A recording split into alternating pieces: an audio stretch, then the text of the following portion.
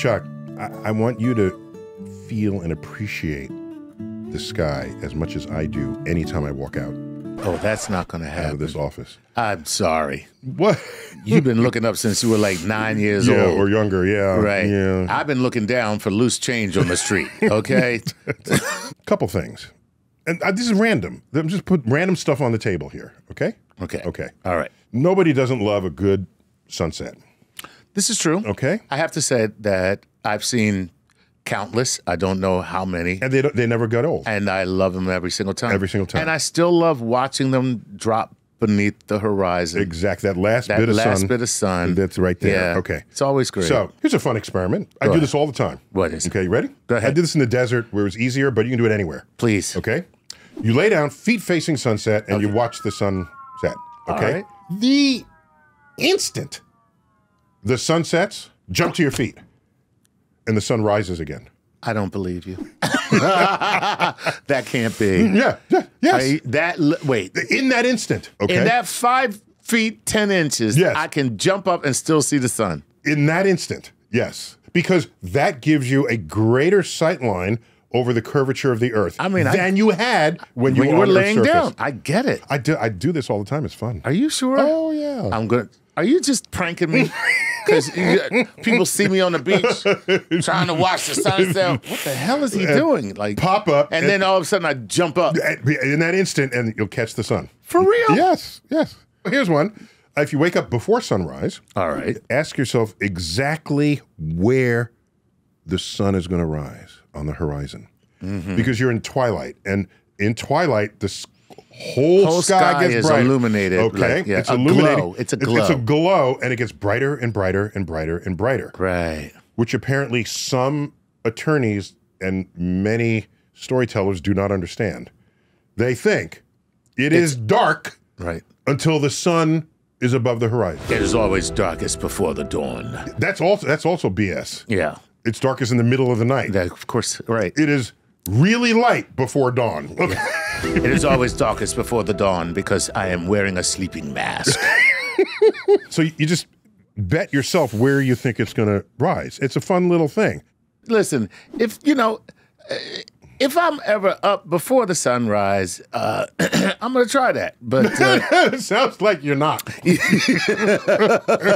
All right. So, and there's several movies, including John Wick 4 and Back to the Future. In each of those movies, there's a scene where it's completely dark, and seconds later, it's sunrise, and you see the sun. They had no understanding of how bright twilight can be. It really is. Exactly. Okay. So here's another thing. It's brightest right over the horizon, right? Okay. Of course. If you turn around and face the opposite direction, you will see a darkened gray area behind you. You know what that is? Night running from the sun? That's exactly right. That is Earth's shadow through our atmosphere. Oh, that's super cool. That is on its way down while the sun is on its way up. That's very cool. Things to do before the sun actually rises. Look for that shadow in space. It starts out higher and then it gets lower and lower. That's cool. All right, that's just things to check out. Okay. That's all I'm saying. So far, you're 2 for 3. Oh, 2 for 3. Two of those I would do, but I still got to get up, so I might as well go ahead and do the other one too. All right, so you can download now a GPS compass. The old-fashioned compasses that intrigued Albert Einstein, that got him interested in physics, where he said, "Oh my gosh, there's a force on the needle. There's a force on the needle, and I don't even know the Boy Scout compass. Everybody knows that, right? So no one has that anymore, but you can download an app that has everybody has it on your phone. Do that next time you watch sunset. Okay, and you will discover that unless it's March 21st or September 21st, the sun is not rising due east, nor is it setting due west. It is rising and setting somewhere else on the horizon. On the horizon. Somewhere else on the horizon. Okay. So this old adage, the sun rises in the east and sets in the west, is true on 2 days a year only. So both those days, the equinox? Equinox, equinite. Equinox, okay. Yeah, equinite. So day and night are equal. On those 2 days. So let's hike north from here, and you find out in the summer months, the sun rises way north of east and sets way north of west. well, wait a minute. If it keeps doing this, there's not much place for it to sink below the horizon. Right. Because they're going to meet. Okay, you keep doing this. You walk farther north, and you get to the Arctic Circle. Oh my gosh. Why is it the Arctic Circle? Because on the solstice, the sun rises due north and sets due north. Oh, snap. Therefore, it neither rises nor sets. It's up 24 hours. It's up 24 hours. That's 24 hours of light. Look at that. By the way, we're in the Arctic. Did I bring a change of clothing? So the rise and set points just changes all the time. And there's a point where to say east and west is almost meaningless. So that's why it's one of these adages that came out of a very restricted place on Earth, and they're thinking the whole world is like that. Yeah, but that's really cool to think about because there is no east and west when you look at the solstice. On the North Pole. On the North Pole. I say, go west, young man. Every direction you step is due south. Right, exactly. So on the North Pole, the sun actually never rises. It just circles around, and then it gets to the horizon. An interesting fact, when does Jewish Sabbath begin? Oh, actually Friday night. Exactly. Right. Do you know when on Friday? Well, Saturday nights were made for fighting, so it has to be sometime sundown on Friday. Sundown Friday. Right. But suppose you're north of the Arctic Circle. Oh, no. Ooh. Oh, guess what? When does your Sabbath begin? Oh, I just became Christian. They didn't know. They didn't know anything about the Arctic Circle when all the Bibles were written. Right. This was not a thing. No, not a thing. Not a thing. And so they had to come up with rules later. So what if you're up in the Arctic Circle and you're doing research and you have to observe the Sabbath? Yeah. What do you do? So what you do is, so you link yourself to some holy place and then you join them in that celebration and observance. Okay, I get it. So it could be Jerusalem typically. Right. So when is Jerusalem doing it? Then I'm going to do it here. Okay. You would do that in space travel too. If you're on the moon and you want to do something religious. Exactly. And certainly no sunrise or sunset on the moon. You can't link it to the moon. I mean, right. You can't link it to any of these cardinal facts. And in Islam, the Ramadan, that links to sunset as well. Because you're fasting. You're not allowed to break your fast until sunset. Until sunset. And that's a sad situation. Well, what happened? If you're in the Arctic Circle. He lived in the Arctic Circle, so he just starved to death. So far, this is very good. I'm actually enjoying this. All right. Which, by the way, when we started, I was like, this is the dumbest explainer we have. I don't know what the hell we're doing here. But this is good. Get a 12-story building that has a sight of a horizon. Okay? I got you. All right. And get a friend to hang out the window on each floor. Sure, I have those people. And raise their hand the instant they see the sunset. And, And it'll go 1, 2, 3, 4, all the way up. It's basically 1 second per floor. Per floor. That's cool. That makes sense. That's the evidence Earth is round. Yes. Dude. Yeah, I mean, there's a lot of evidence. There's a lot of evidence there. But so I like looking at buildings as I see the sunset line come up the side of the building. You need very good transparency of the atmosphere because if it's hazy, then the sun is diffuse. There are certain buildings, especially in Lower Manhattan, that do that at sunset. Yes. And Lower Manhattan is very exposed to the sun. Exactly. Setting over New Jersey, which is a clean horizon. A very clean horizon. For that. Yeah. So a couple more. Because the sunset and sunrise points changes daily everywhere in the world, there will always be a spot, depending on how wide that variation is, you can find a street where the sun sets or rises on that street, as I did for Manhattan. That's Manhattan Henge. Manhattan Henge. Yeah. You got to find the day. People talk about high noon.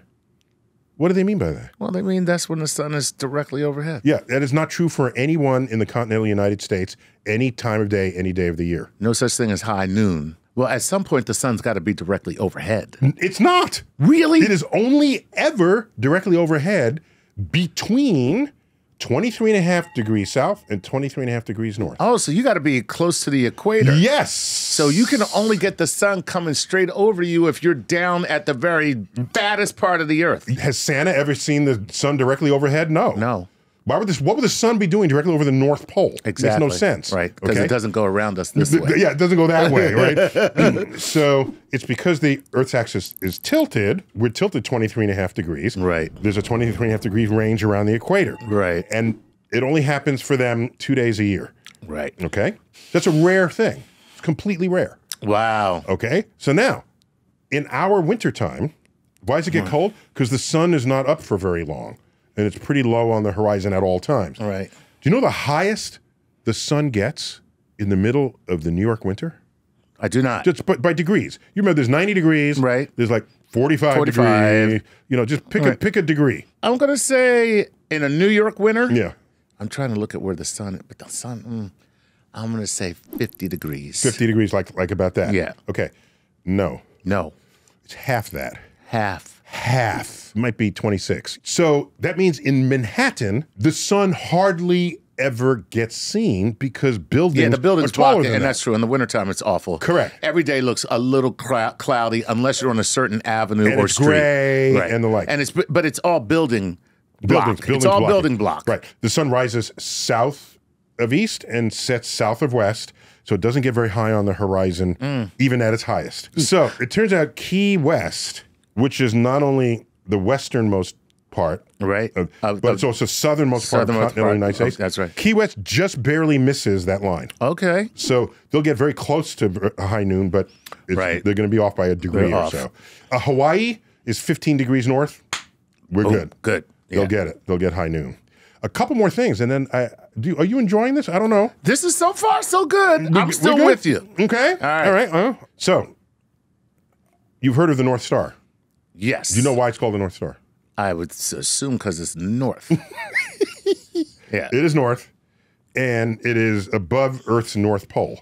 Okay. So as Earth rotates, it neither rises nor it doesn't. It's just there because we're always sort of pointing to it. It was important during the Underground Railroad because if you knew your stars, you always knew if you headed towards the North Star, that would get you out of the south. No matter where you were, you just keep walking. Just keep walking towards that. Towards that, because what would happen if you keep walking towards it? It will get higher in the sky, but it'll still always be north. Right.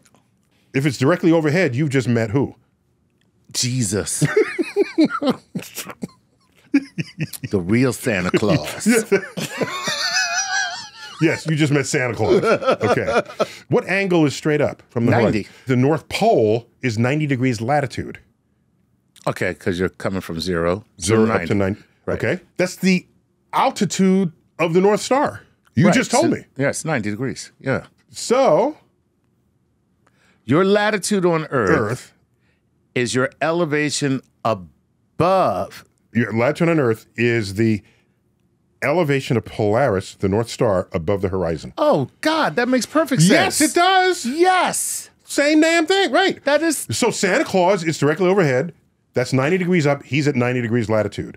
If he starts walking south, which is any direction he moves, Right. If he's on the pole, he's walking He's south. descending towards zero. He's descending towards zero, and the North Star will get lower, Lower and low- lower and lower as on he the walks. equator, where's the North Star? Oh, what a shame. In the ocean. Yeah, it just sunk. It's right on the horizon. It's a shame. Okay, so now when you go south of that, Yeah, they don't get to see it. Plus, they don't have a South Pole star. They don't have Jesus in the South. Why? That's a shame. All right, there's more of this. We can maybe do another installment. Yeah, I love it. I actually didn't think I would like this conversation, but it's actually cool. This is StarTalk's explainer on sky phenomena. Until next time, keep looking up.